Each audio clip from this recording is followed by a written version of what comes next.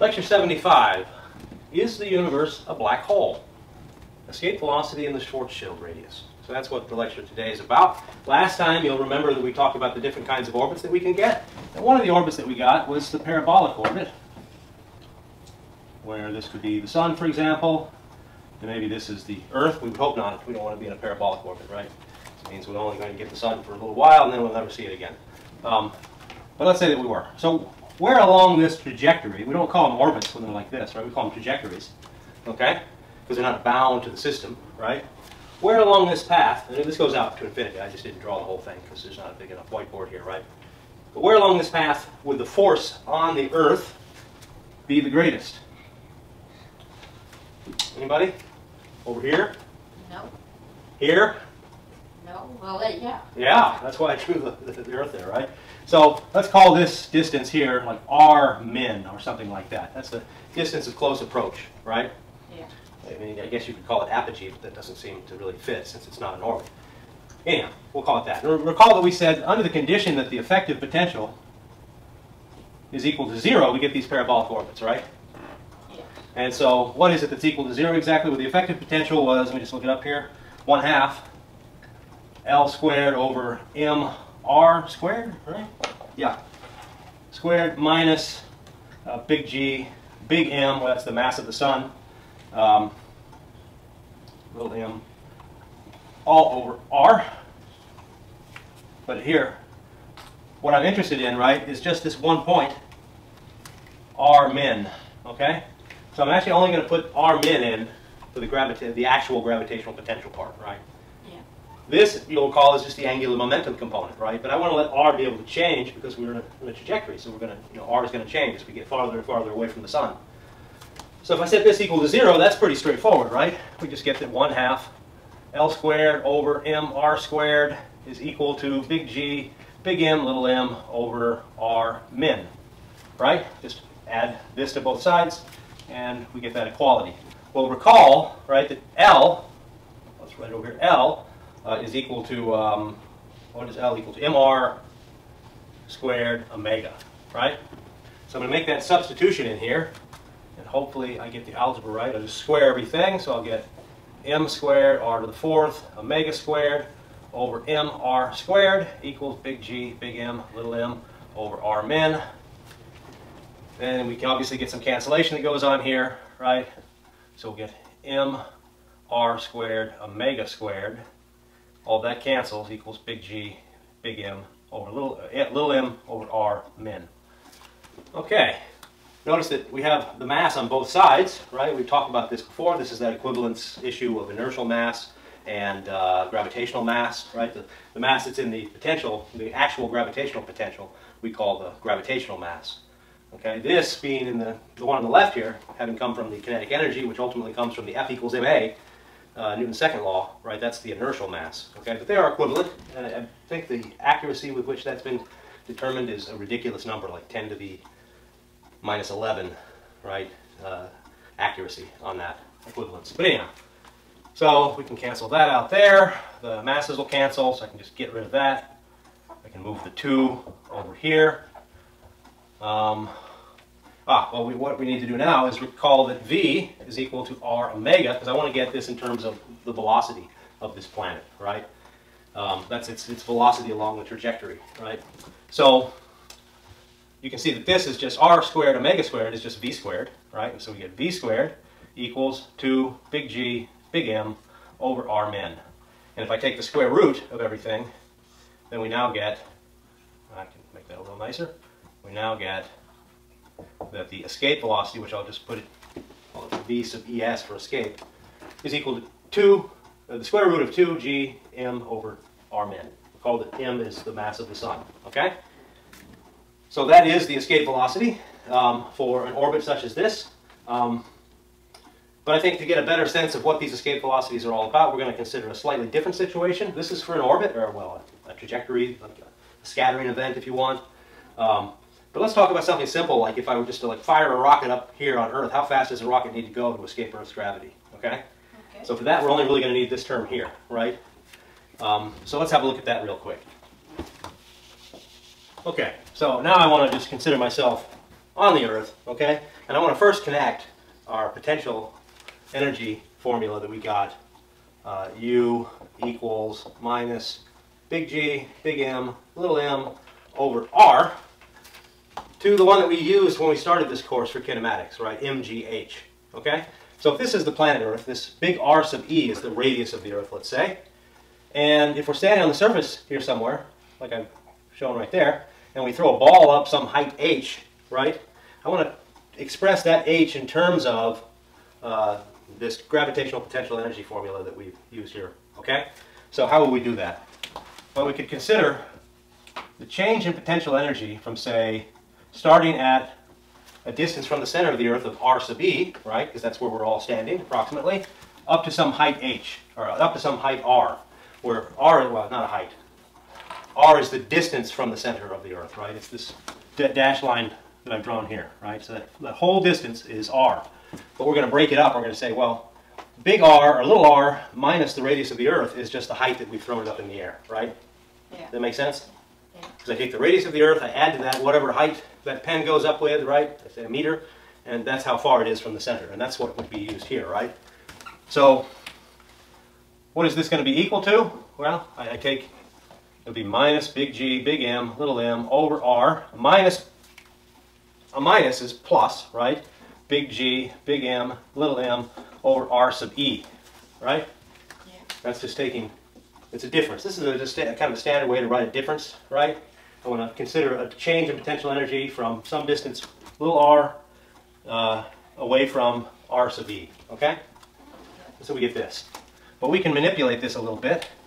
I can rewrite this as big G, big M, little m, over R times R sub E, all times the quantity. Well, since I divided out a 1 over R, big R, right, then in the first term here, right, I have a little r, so that means that I need to put in a big R. Oh, you know what I want to do? I want to take the first term, which is positive, right? So I have the R sub E in this one, so I need to put in a little r so that it cancels out, right, with this 1 over R here, right? Yeah. Minus, what I'm missing here is the big R, so I'll put that in, big R sub E. And you can see that applying the distributive property, that multiplying through by this will give me back this, okay? But this, R minus RE, that's just H, right? Yeah.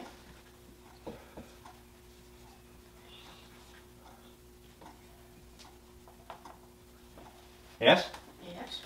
All right, next what I want to do is I want to recall, do you remember that little g we said was defined as big G, big M over R sub E squared, right? Yes, that's correct.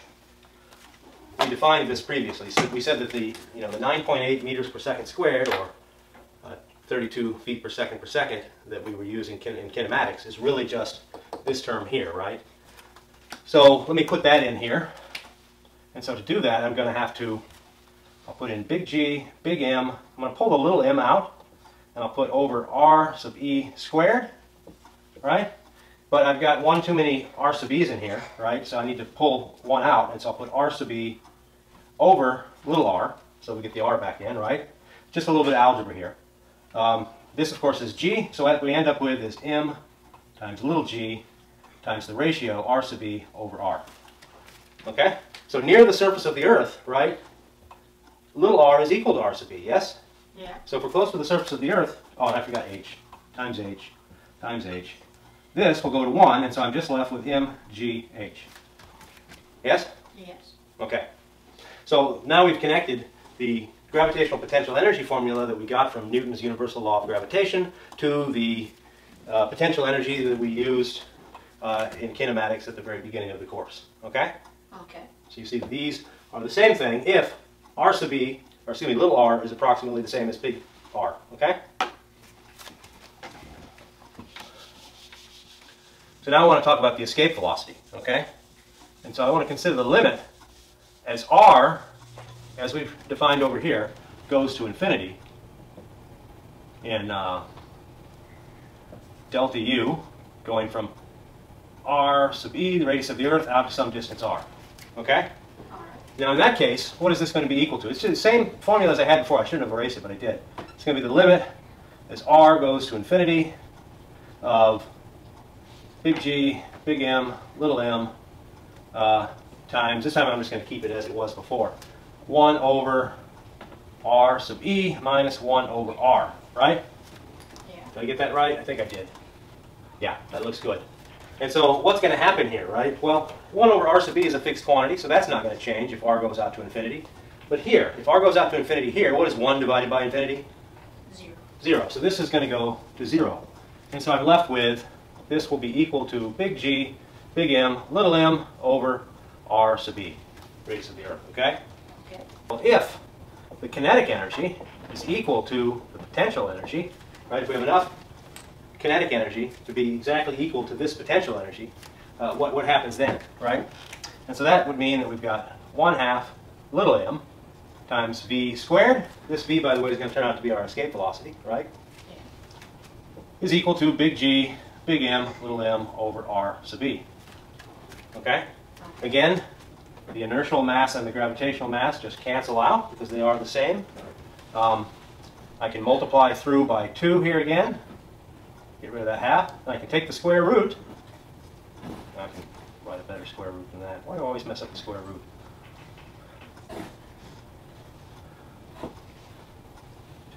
There we go. And we'll call this V escape. Square root of 2 times big G, big M, where M this time is the mass of the Earth, because we're thinking about throwing something or launching something from the surface of the Earth, right? So the mass here is Earth over the radius of the Earth. So remember last time with the orbit, it was like the trajectory rather, it was the distance of closest approach, right? Now it's the radius of the Earth because we're starting from the surface of the Earth, right? Which is the distance from the center of the radius of the Earth, yes? Yes. Does that make sense? Whereas when we were a trajectory, right, some kind of scattering event, the distance of closest approach is as close as we got to the center of the sun, right, when we were considering that problem. Okay, so this is like the distance, the distance of closest approach. Okay, All right. that's where the force is the greatest. That's what we have to overcome. Okay. Okay. So we get the same thing. So let's see, what would the escape velocity be, for example, for the Earth? Well, we need some numbers for that. Fortunately, I looked some numbers up. The radius of the Earth is about 6,378 kilometers. And the, do I need the mass of the Earth? I guess I do, but there's actually something we can do here. We can rearrange this a little bit. I forgot I was going to do that. In terms of this, right? Yeah. So let's factor out the GM over RE, right? And let's put in little g. So this is 2 times little g. Well, let me just do it one step at a time.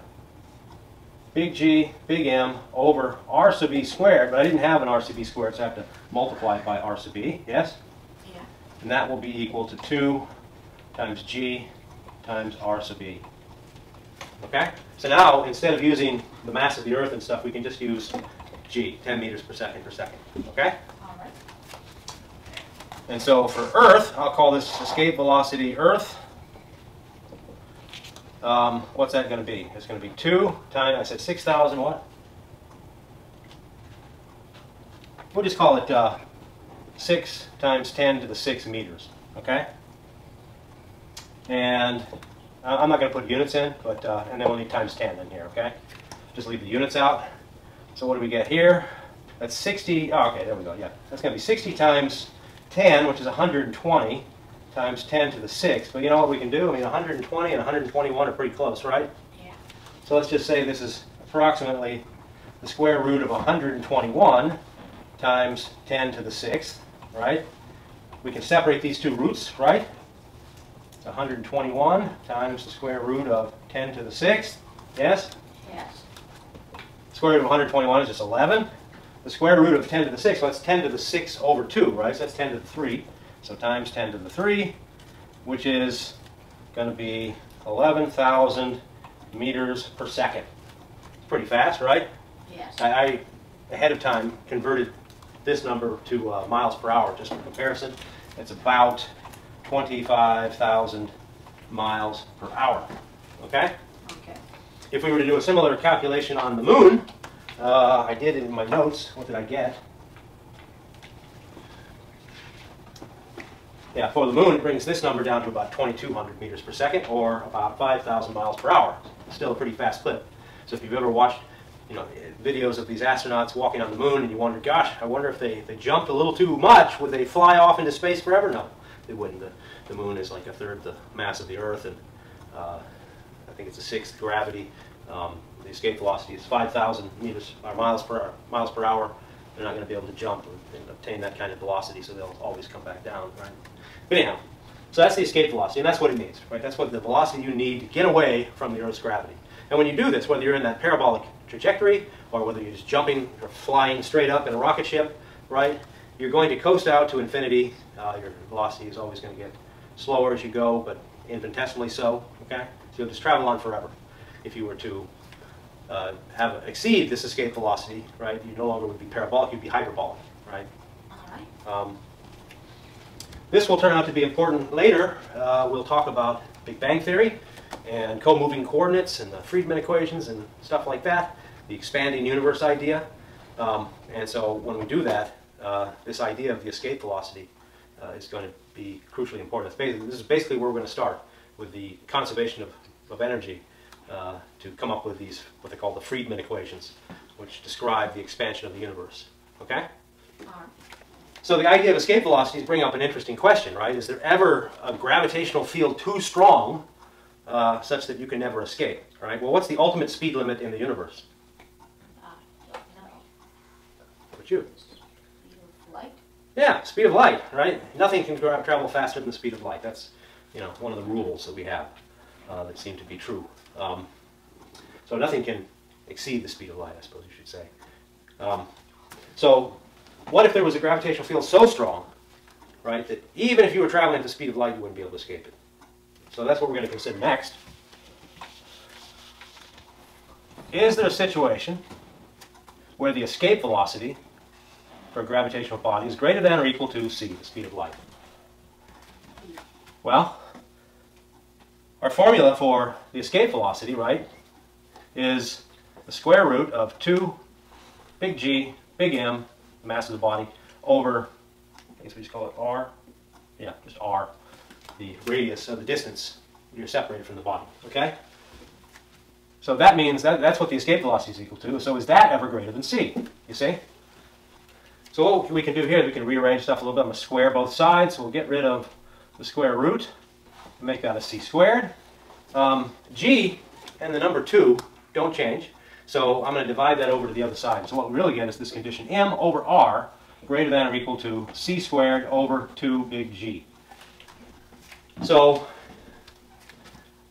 there's a few things. You could have, say, a planet or a star whose radius was really small.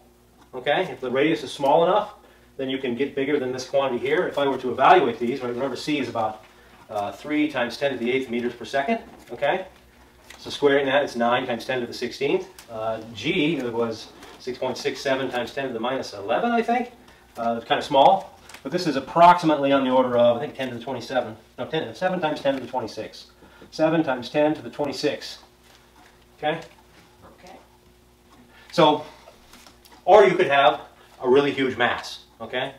If you had a really huge mass, at the right separation from the center of all of that mass, you could exceed this, right? And you'd be in this situation. So what do we call this situation? We call them black holes, right? The radius in question here is called the Schwarzschild radius. It's named after a guy who came up with this stuff, though I don't think he anticipated black holes, to be honest. This kind of classical formula, so we can, of course, derive it. We'll call it R sub S is equal to this Schwarzschild radius. That's when these are equal. It's going to be equal to 2 big G, big M, over c squared. Okay? And again, this is called the Schwarzschild radius. It is sometimes called the event horizon if you're talking about a black hole. It's the point of no return. If you get closer to the black hole than this, then you're never coming out, ever. Okay? You just can't escape. Not even light can escape. Okay? If light can't escape, nothing can escape. So if we were to use this and say, well, how small would the Earth have to be if we kept the same mass we have currently? How small would the Earth have to be for it to be a black hole? And the answer is it's about a centimeter, so about the size of a marble. Okay? If the Earth was the size of a marble but had all the mass that we currently have, then it would be a black hole. The Sun, remember the sun. I didn't even do a calculation for the sun, but bigger than a marble. But can I think of anything that sounds right? No, not really. I'm trying to think of an object, common object to relate to you, but nothing's coming to mind. This is not how it's not named after him because he derived something that looked like this. This is a classical derivation, okay, using Newtonian physics. The actual Schwarzschild radius came out of a term. So Einstein came up with this general theory of relativity, which we will talk about a little bit. We can't do it because it's too hard. But we'll talk about it a little bit, okay? And he gave this presentation on his new theory, and he said, well, here it is. Here's my field equations, right? We call them the Einstein field equations now. I don't know what he called them then. Here's some equations. But he assumed nobody would ever be able to solve these things, right? And there was a guy in the audience. He was home on leave from the war. He was fighting in World War I. I think he was an artillery officer or something like that. He took some leave, went to Berlin, saw this talk that Einstein gave, and in a matter of months, I think, solved the Einstein field equations.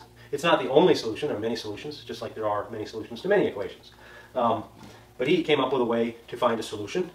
He was trying to explain, like, the orbit of Mercury and stuff like that, which we don't get it quite right with Newtonian physics. It's a little too close to the sun. So when the gravity is strong, you need Einstein's general theory of relativity. Okay, Earth, you can do without it. It's not going to make a difference. We get the orbits very accurate just using Newtonian calculations. But for Mercury, there's a small correction that's needed that you get from general relativity. Anyway, but in this, he had a term in his metric that looked something like this. It was like 1 minus 1 over, no, sorry, that's not right. It's 1 over 1 minus 2gm over c squared r, okay? This was a term that he had in his metric, and you can see that if this term here is equal to 1, you've got 1 divided by 0, you have trouble. Something goes crazy, okay? And I don't think he really cared or paid attention to it too much. I think when people saw it, at some point they said, well, let's do some calculations on some stars that we know and see if that's ever a problem. They said, no, it's not going to happen, so we're not going to worry about it. And then sometime later, maybe the 40s or 50s or 60s, something like that, this idea of a black hole was proposed, okay? It's a relatively new idea. As you may or may not know, black holes have been verified, and we have an image of a black hole that was made a few years ago. But I know you're like, well, if it's black, then how do you take an image of it? And that's a little bit of a complicated question. And we'll maybe talk a little bit about it when we talk about general relativity. We spent some time doing space-time diagrams, so maybe we can do something with black holes, okay, and talk about how things behave close to a black hole. But anyways, so here we have this is where it really came from. Someone said, well, when this becomes 1, things become, quite crazy. But then, you get this kind of a coincidence, I guess you might say, that this maps onto this classical calculation for the escape velocity that we just did, okay? Okay. But maybe not, like I said, there are a couple of types of black holes. You've got black holes that have a whole lot of mass, right? And the distance is not all that small, okay? And if the distance is not all that small compared to, say, the size of me or my spaceship that I'm in, right, then being near the event horizon is not going to be a big deal. If I cross it, I'm never coming out. But if I'm just close to the event horizon, I'm not going to notice anything unusual, right? Just like I don't notice anything unusual here near the Earth. But if I was, say, 100,000 miles wide, right, the tidal forces from the Earth, which we haven't even talked about yet, but we will, right, could make me feel a little funny, right? I'd be pulled on at my feet more than I am from my head, and that would be odd. So if you have a black hole which has a really small radius, right, but huge amount of mass, obviously you need a huge amount of mass, then near that event horizon, the tidal forces would be devastating. But if it's a really large mass, then you wouldn't hardly notice it. Okay, and so that brings up the question, I guess, of is the universe a black hole, right? And so why would I ask such an absurd question? Because you're like, well, of course not. But let's just apply the formula we have here. Okay, and we'll use some numbers that you can get off of the internets. The mass of the observable universe, let's call it m sub u, is approximately in the order of 10 to the 53 kilograms. And the estimated radius of the observable universe, right, is on the order of, I have to look at that, 46.5 billion light years. So about 4 times 10 to the 26 meters, okay? I can't really say what these numbers mean exactly. I don't actually know about the radius part. I have a suspicion, but not positive on that. But if we use these numbers and we think of it like a star or any other body, right? And we plug them into this, right? What do we get? So the Schwarzschild radius for the universe, let me just write this down over here. R sub s is equal to 2 big G big M over R c squared. So Schwarzschild radius for the universe would be equal to, well, we got 10 to the 53 kilograms over this times 2g. Well, g is on the order of 1.48 times 10 to the 26, right, is the order of this Schwarzschild radius. Compare that with the radius of the universe, okay? Notice that this is smaller than this, which suggests what? That the universe may be a black hole, right? Is it? I don't know. It'd be interesting if it was, right? It'd be like in the past, we had a much smaller radius, the same mass. So we would have been a black hole in the past. So maybe it's such that the universe begins as a black hole, and after 14 billion years or so, it gets close to kind of the end of its black hole time, and then it is no longer a black hole, and you can actually escape the universe and go into the larger cosmos of all the other universes that are out there. Who knows? But it's interesting nonetheless, right, that the radius of the universe, however it is they estimate this, I'm not sure, is related or close to the Schwarzschild radius if we consider the universe to be a black hole. Okay? Okay.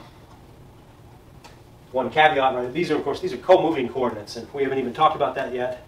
But this observable radius universe is a co-moving number, and maybe that makes the argument silly to even discuss. But I thought it was interesting anyhow, right? Wouldn't that be cool though if, like, at some point in the near future, like say in the next 100 million years or so, in the near future, the universe is no longer closed and you can actually get out of it and see other universes or something? I mean, that'd be neat, right? Yes. Yeah. But I mean, if you did live in a black hole, would it be all that bad? No, not really. Not, unless it was like a really small black hole compared to you, right? Then it would be horrible because it would rip you to pieces.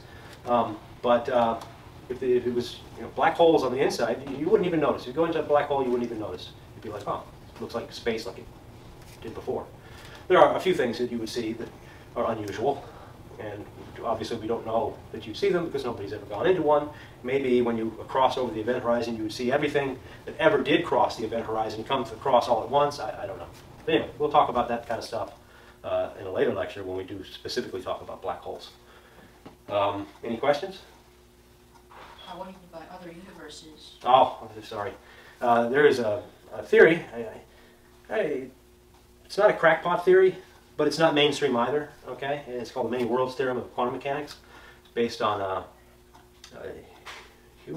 Wheeler wrote a paper back in the 60s on this idea, this many worlds theorem, and it has to do with quantum entanglement and the possibility of a whole bunch of universes, each one for different. It's not true that every action you take would spawn a new universe, where one universe is if I decide to go right and the other universe is where I decide to go left. It's actually reserved for very specific types of things, where there is entanglement, quantum entanglement. So my decision of whether to wear a blue jacket or a tweed jacket would not generate new universes. But anyways, it's a theory, and so is it wrong? Who knows? I can't say. But certainly possible, I suppose. So that's what that's referring to. I mean, it's not impossible, right, that there'd be a bunch of universes, and that one day when our, observable radius becomes big enough that we can actually cross over the boundary, right, and escape the gravity of all the stuff in our universe. Yeah. Yeah. But I don't know. Seems cool. Yeah. Okay, that's it.